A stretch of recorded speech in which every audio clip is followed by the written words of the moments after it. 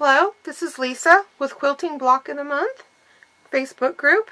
The first block for April is the Susannah. It is made up of 12 3.5-inch squares and 4 3.5-inch half-square triangles. It's a very simple block, and I'm going to show you a little different technique today on how to create your 4 half-square triangles. If you're making a lot of half-square triangles in the same color scheme, you can get these rolls. It's called triangles on a roll. This one here is a 3-inch finished block, 3.5-inch unfinished.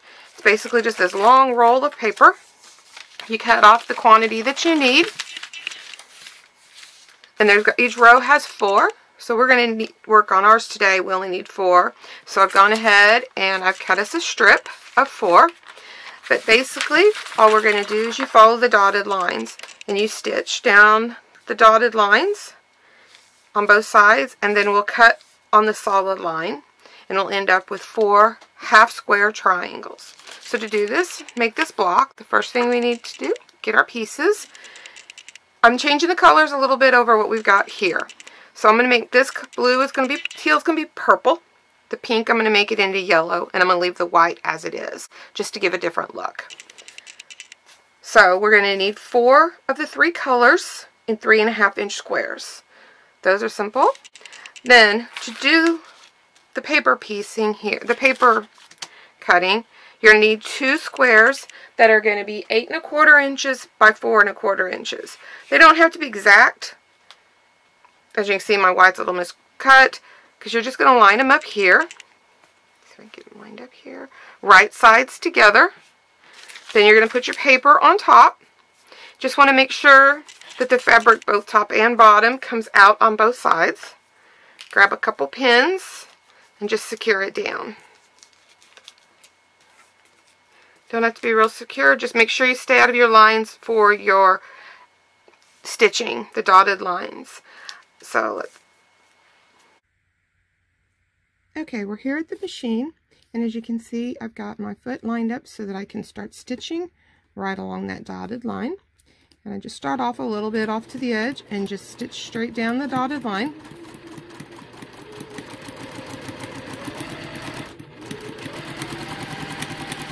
And come on. I'm going to turn around here, and I'm going to stitch down this dotted line here to make sure my paper stays flat.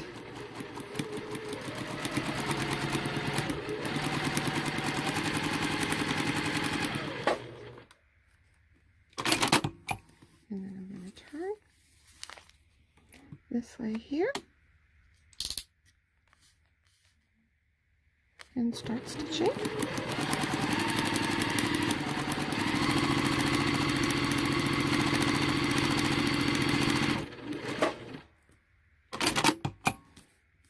And then just, oops.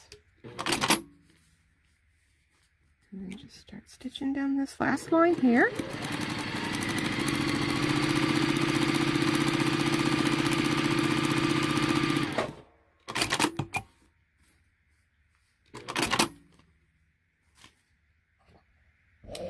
And I've gone ahead and stitched it in purple so that you could see the stitching there. You just want to do it in the same color as your thread fabric. And you can see I've just gone down. Now, I did switch partway through my stitching to make my stitches a little bit smaller. And on my machine, that is stitching it here, making the stitches smaller. It just makes it where when you tear the paper off, it is a lot easier to remove. Okay, now that we've got this stitched, just remove your pins and take them out of your way. And now you are going to simply, using your rotary cutter and your ruler, line up your edges to the solid line of your ruler, and then you're just going to cut it. So you're going to cut all 4 outsides.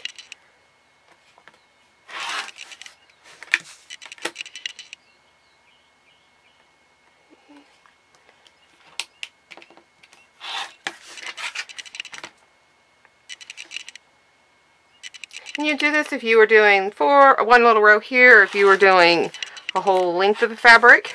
Now what you're going to do, you've got 2 options to do. The first thing, just go ahead and cut the middle Make sure that you're lining up straight so your squares are correct. Cut it in half, and then we're going to cut this solid line down the middle here on both of these.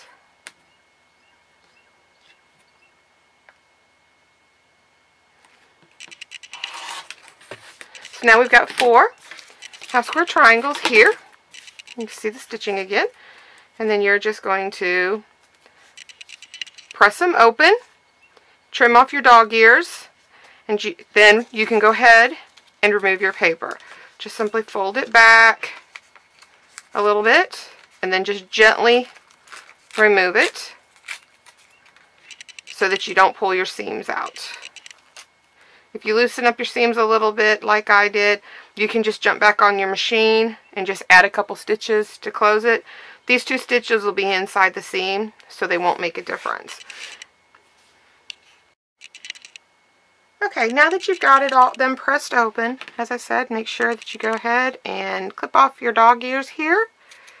Just makes it less bulky when you're putting it together. So now you've got all your pieces together. So you got your 4 half square triangles. You've got all your 3.5 inch squares. So, okay, I started sewing, and I sewed the first row together. And I did these in 2 groups. And I'll show you why. I sewed all these 2 pieces together down here, and I left them attached to chain piecing. Then I did these 2 pieces, and I did the same thing, and I chain pieced them. And then when I open up, this helps me reduce making oops by putting in a row upside down or backwards. And so you can sew them together however you want. This is my chain piecing. I lay it out. Make sure that I'm white, yellow, purple, white, white, yellow, purple, white, white, yellow, purple, white around. Squares in the middle are the same. And I'm basically going to just throw this over here.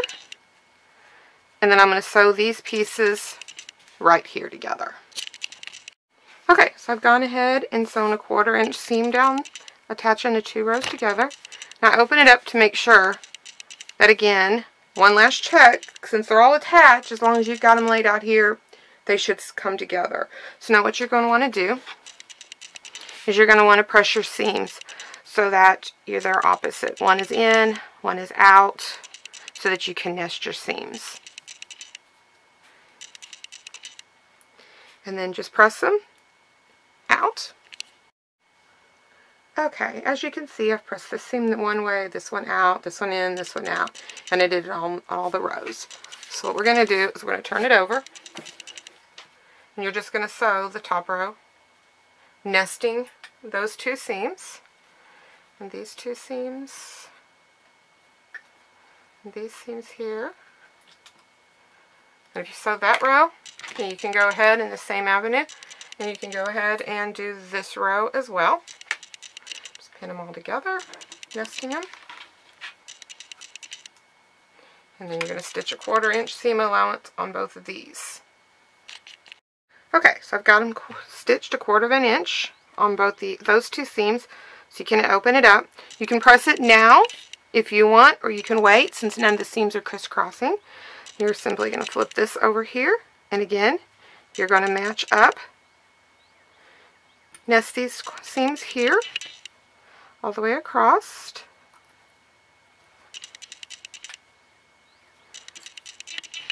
Then you're going to stitch a 1/4 inch seam allowance down that, and then press it open. Okay, and now just see I did the seam allowance of a 1/4 inch down, attaching them all together, and I've got them all, and then I pressed them out. When you press your seams, it really doesn't matter which way you press these seams. You can open them up or not. If you are going to make multiples of this block, and you're wanting to make a whole quilt of them, you would just want to make sure that you can nest these seams. So those are both going the same direction. So if you could find 2 that were going opposites, so that when you put them together, you could nest them together to reduce your bulk. That's the only time you'd really need to worry about it, is on how you're going to nest them together. So here's 2 different layouts of the same block, given a little bit different look with the different colors. So this is Susannah, our April's first block of the month.